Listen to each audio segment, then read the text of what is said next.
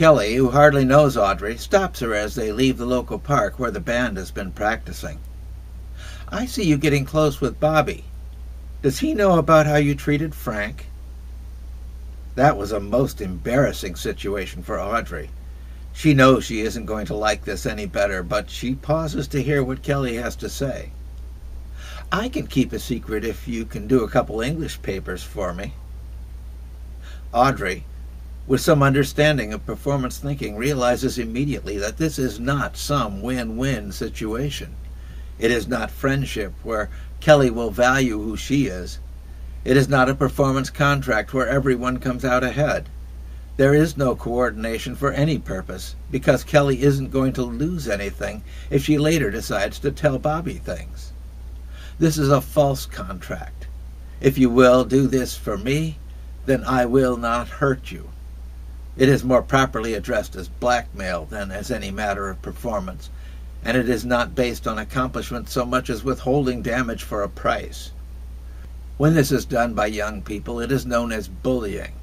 It is taking away some other teen's freedoms based on being willing to and able to hurt them.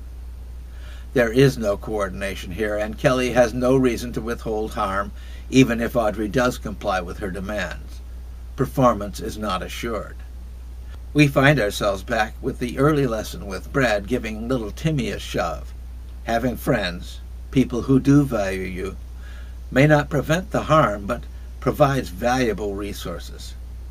Kelly is, by the very nature of her threat, working alone. If she had already published it to others, she has nothing to sell.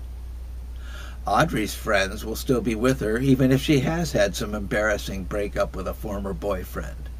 She can call on additional resources, and Kelly probably cannot. This is part of being really free, accepting the consequences of what you do. It starts in your teenage years because that is when you are first given real decisions that can go wrong, and that is also your foundation for handling them, realizing that you are the only party in interest when it comes to what you do as you grow into an adult. Teenagers are in their learning years, and these are times when we experiment and test. These are the years when we all make mistakes, and all have things go off track because we have no basis for experience for what we choose to do. Of course there will be embarrassing moments, and maybe even times when we have managed to avoid punishment for what we do that wrongs others. That is part of growing up, and it will be as true for Kelly as it is for Audrey. Audrey is so upset that she doesn't know what to do. She just says, "Give me some time," and walks away feeling miserable. So how could she handle something like this? The answer is not an easy one, but the performance direction is set. She has friends, resources that can help her in her need, and Kelly has to act alone. Audrey takes this to Ginny and Rhonda, who she can trust as friends. "Will you back me?" When they agree, she writes a paper for Kelly, but it has just a few sentences.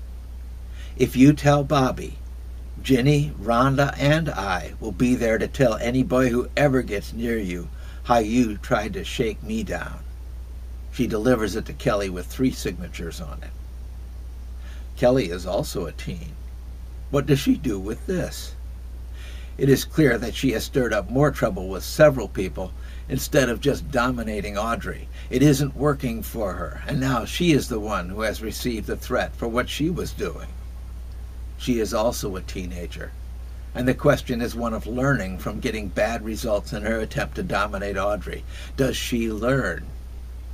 It is a potential benefit for Kelly as well. This is the nature of the challenge.